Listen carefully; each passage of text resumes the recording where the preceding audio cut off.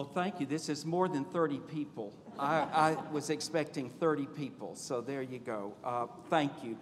I have to read off of this because I'll forget stuff, and I apologize for that.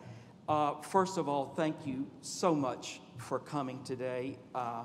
And those that are tuning in via the live stream, I thank you for that as well.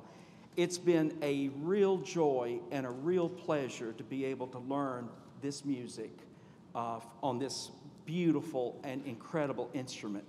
If you have one of these devices, I would ask if you would turn it off, silence it at this time, please.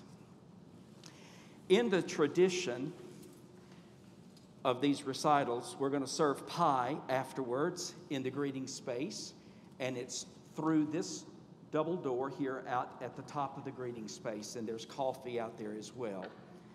Let me talk a little bit about this instrument.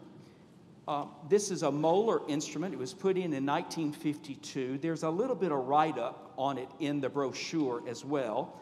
It's a 65 rank instrument, and it is truly made to play Anglican choral and organ literature. So the music that is being presented today is going to really sound wonderful on this instrument. Because this instrument has very beautiful round and bold foundation stops and